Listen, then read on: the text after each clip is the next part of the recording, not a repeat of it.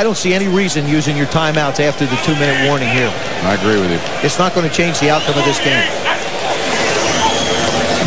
Staley has an injury to his foot. There goes Mitchell. Brian Mitchell. Touchdown. Are you kidding me? Just run it out. Just run the clock out. 85 yards. Oh, you got to dream about a night like this if you're Brian Mitchell. Well, I think with defensively, the Atlanta figure, well, they're going to run it. There's 2 minutes and 3 seconds. Let's just run the clock down to the 2-minute warning. And here comes Mitchell out in the middle. There is nobody in the middle of the field.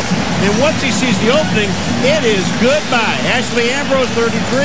Ray Buchanan trying to chase it. They don't even come near him. Jesse Tuggle gets completely out of position. Jesse slides all the way to the right, gets behind a pile, and can't find Brian Mitchell until he sees the 30 going the other way and he can read his name. Brian Mitchell in his 11th year. A lot of gas left in the tank. This is absolutely incredible. I don't know if I've ever seen a stat like this before in my life.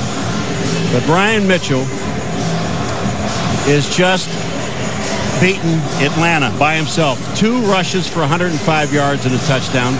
3 catches for 35 yards.